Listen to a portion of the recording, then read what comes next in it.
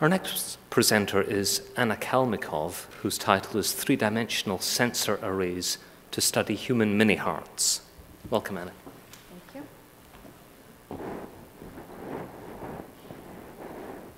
Cardiovascular disease is a leading cause of death, affecting 17.7 million people that die from it annually. In fact, in the US alone, there's a heart attack every 40 seconds, meaning that even by the end of this short talk, 4 to 5 people will be affected. And these numbers keep on growing as the pharmaceutical industry uses animal models for drug screening and testing. Mice, dogs, pigs fail to mimic the human heart. And even more so, each individual may respond to each drug differently, and the unfortunate outcomes can be lethal. Now, wouldn't it be ideal if we could test these drugs on the person's own heart without any repercussion? And in fact, research does provide for a way to do so indirectly. We can now take the patient's own cells using a minimally invasive procedure, a pinch of skin or a skin biopsy, and take these cells using chemical factors back in time to their embryonic state. Now, just like in an embryo, these cells have a potential to become any cell type, including the heart cells called cardiomyocytes. We can then take these cardiomyocytes, and out of them, we can make patient-specific mini-hearts. Now, for efficient drug testing, we need a functional output.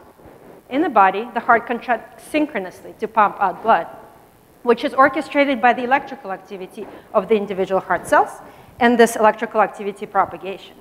If a drug may negatively affect this electrical activity propagation, it will cause asynchronous contractions, which is called arrhythmias, and that can take the person's life. Therefore, studying this electrical activity is crucial and will give us this valuable metric. However, conventional sensors, such as in the computer or your phone, are fabricated on two-dimensional chip surface. Now, if you take something that's by nature three-dimensional, like a mini heart, and interface it with the two-dimensional sensors you see on bottom left, you can only record from the apex of the tissue and only from a few sensors, and therefore you cannot gauge this electrical activity propagation. My research proposes a use of three-dimensional sensor array that will self-roll around the mini heart, as you see in bottom middle, and therefore we're able to record from the total tissue and gauge this electrical activity propagation.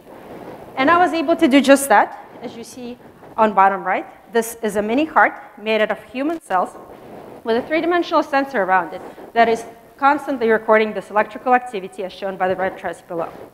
This heart-on-the-chip platform will allow us for a patient-specific way to test the pharmaceuticals to avoid cardiac toxicity and these lethal arrhythmias, and therefore to save the lives of many. Thank you.